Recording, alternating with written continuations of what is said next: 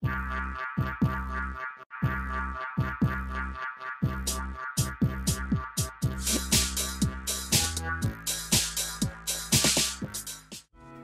to the Wine Showcase. I'm John. And I'm Steve. You know, we've been taking you all around California with some great value wines. And this time around, John, we're going to be going across the pond.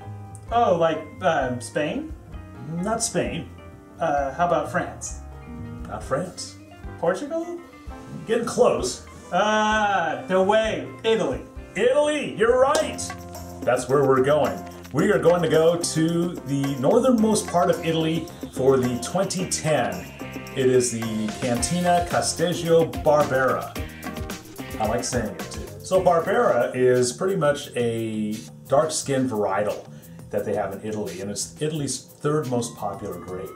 Italian wine, you know, I think when you get one of these, you have to go to, you know, a specialty shop that, you know, imports wine. So I can't see the price point being, you know, like really expensive? Or no, I could see it definitely being really expensive. I just can't see the price point being really low with, you know, all the export costs and...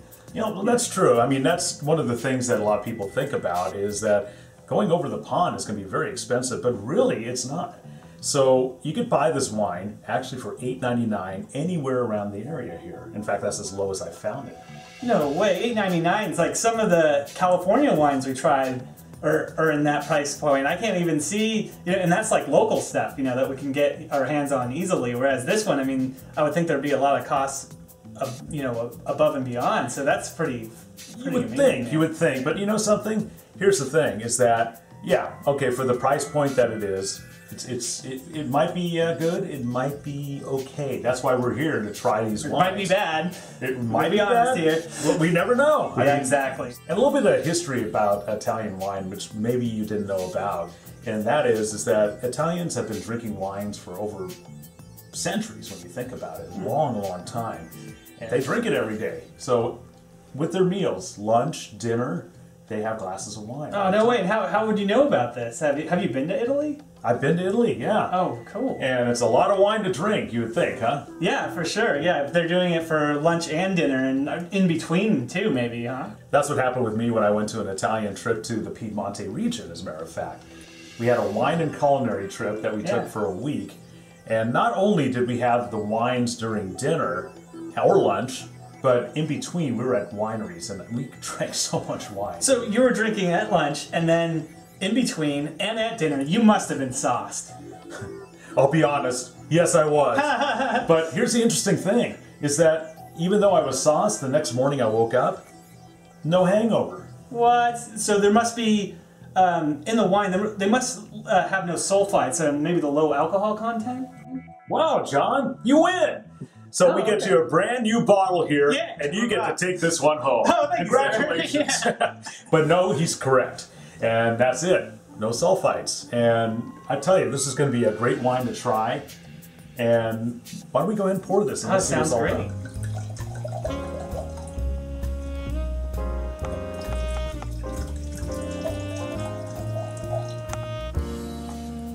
All right, let's see what we get when we taste this. Or actually, we'll start with the nose. Yeah, start with the nose. I don't want to taste it right away, so sure. I'm a little anxious here.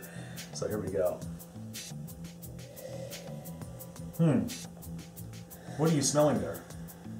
You know, believe it or not, I mean, maybe it's there, maybe it's not. But I'm getting kind of like I'm getting like a bouquet, like roses. Pretty much, yeah. The other thing, I don't know if you ever smelled green olives or not, but if you have, yes. Do you get that scent? That's you know what? Now that you mention that, it's there. Yeah, I can get. Yeah, it's definitely. Yeah, I can get an olive oil type almost smell, but like like a green, almost like a what do you say, like a martini kind of olives. Yeah, exactly. Yeah, those. Interesting. So. Tell you what, we're gonna go ahead and taste this right now. Let's see what it's all about, and let's see if it's worth this $8.99. Okay. All right. Here we go.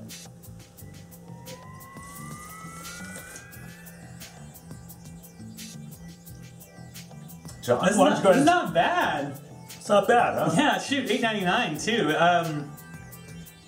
It's just really fresh. Yeah. Yeah. It's medium body. and there's a lot of mineral taste in there, and that's what you're going to find with the Italian wines. And the finish, it's not too short, not too long. About maybe lingers there for 3 to 5 seconds, and then it's just kind of like has a nice fresh kind of aftertaste. So let me ask you this: would you recommend this wine to your friends? I would recommend this wine to my friends. You would? Yes. Okay. So how about you, Steve? What's your take on this wine? Well, I would recommend it. I find that, I'll be honest with you, John, I had a bottle of this last week, and this is our second bottle that we bought, and I found that I didn't like it before. Oh, no way. Because the bottle was corked, unfortunately. Oh, sorry to hear about that. Yeah, so I dumped it down the drain. But I wasn't expecting this, and it turned out very well, really well. Oh, nice. It's very smooth, and I like it a lot. All right, well, that pretty much wraps it up for the Wine Showcase this time around. I'm Steve. I'm John. And we will see you next time. So until then, cheers.